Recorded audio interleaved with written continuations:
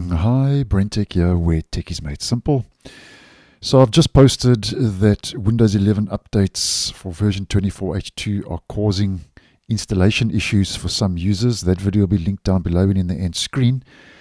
And yet another video to tell you about another Windows 11 issue. Now this time, it's not actually affecting Windows 11 24H2, but it's affecting versions 23H2 and also 22H2. And the problem is actually caused by the update KB5048685, which rolled out as part of the December Patch Tuesday security update for Windows 11 23H2 and 22H2. And I'll leave that video linked down below and in the end screen as well. Now, this has not officially been confirmed by Microsoft, but there are reports doing the rounds online that there is a problem that's related to the start menu.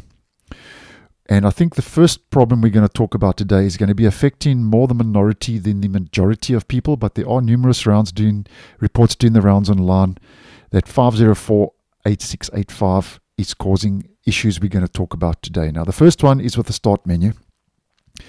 And this is according to a support article by Citrix, okay, where they say that the start menu may stop responding if the update is installed on Windows 11 22H2 and 23H2 with a VDA. Okay, now a VDA, in case you're unaware, that's why I say it's affecting more the minority than the majority, is a connection between a user device and a machine that is established and managed by a virtual delivery agent. Okay, so this is more, I think, going to be affecting enterprise and corporations more than your average home user. So basically they say symptoms of the error after installing the Patch Tuesday update on 22H2 and 23H2 VDA start menu within a VDI session may not respond for some users. So that's the first issue that's doing the rounds. And by the way, they have provided a workaround if you are affected, which involves editing the registry.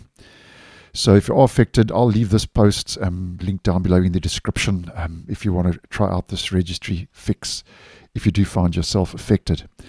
Now that's the first issue. And over and above the start menu freezing, there are also numerous reports now that installations are getting stuck somewhere between 60 and 70% with the update KB5048685.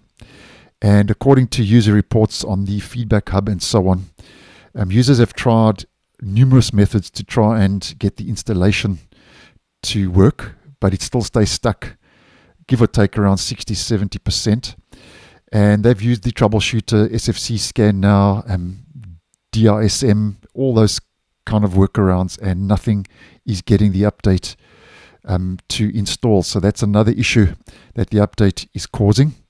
And then another one is that the update for some is also affecting Wi-Fi, where users can't get their Wi-Fi to work. And this is according to, obviously, reports on Microsoft's Feedback Hub. And once again, users have tried a whole lot of different workarounds, but the update is breaking those three things: start menu, failing to install, and Wi-Fi for a lot of users. And there are quite a lot of upvotes on the Feedback Hub regarding these issues. So although Microsoft hasn't officially confirmed these three issues, I'm just putting it out there in case you find yourself affected. Now, what I would suggest, if you are experiencing these issues and you are still running 22H2 and 23H2, what I would suggest is, first of all, if the update is failing to install and it's causing you a little bit of a headache, and the negatives are outweighing the positives, what I would do is I would pause the update to at least the next Patch Tuesday update that will roll out on the second Tuesday of January next year, 2025. That's what I would do. Or, if that's not the case, and you have already installed the update and you are being affected maybe by Wi-Fi not working or your start menu not working or functioning properly, what I would do then is head over to Update History, scroll right down to the bottom and click on Uninstall Updates, go find the relevant update and install the update that rolled out for the December Patch Tuesday for 23H2 and 22H2 KB5048685. And then I would come back and pause the update, because obviously the update is automatic, so it'll try to reinstall itself. So just a couple of workarounds if you are affected. And this time, not 24H2 that's been affected, but 23H2 and 22H2. And obviously, if Microsoft officially confirms these issues, or I hear any more information, or get any more information, obviously, like we like to do on the channel, I'll try and keep you posted and in the loop. So thanks for watching, and I'll see you in the next one.